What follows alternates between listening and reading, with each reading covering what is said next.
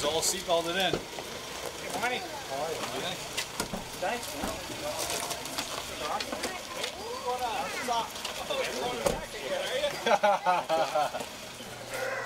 There it is, boy. Hey, there it is. There he is.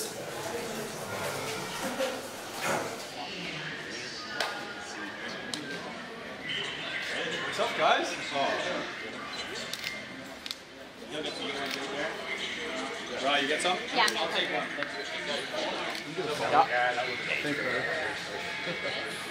That's awesome. That's awesome. Wow, I got it.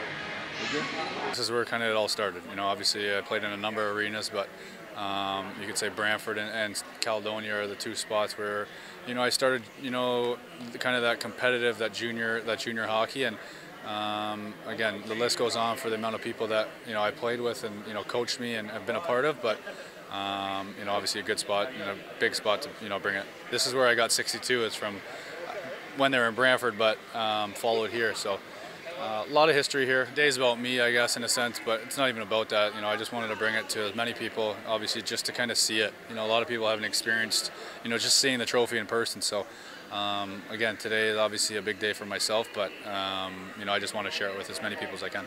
Obviously, we got told 2 weeks ago when his day was, and he said that he wanted to make a stop here, which was pretty cool. Like, he's so humble and never forgot where he came from and started, and still stays in touch with all the owners and everything like that, and just everyone in the organization. That's why everyone's here today too, right? It's so cool for him to bring it back here, and all these guys get to see what he's accomplished, and he's sharing it with everyone, which is the best part.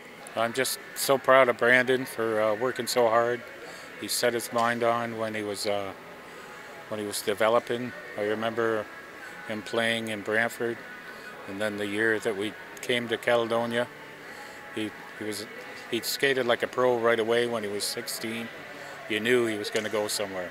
Brandon was a kid that was overlooked when he was 16 years old. A lot of doors were shut on him, but he got a new avenue to hockey by playing here in Brantford and Caledonia.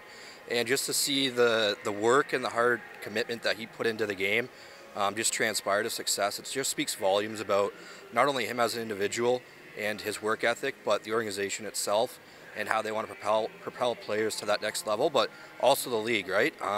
He doesn't get there without playing against hard competition and other top-end players. So I just think you know, his success today, it just touches on everything that's been involved from on that pathway.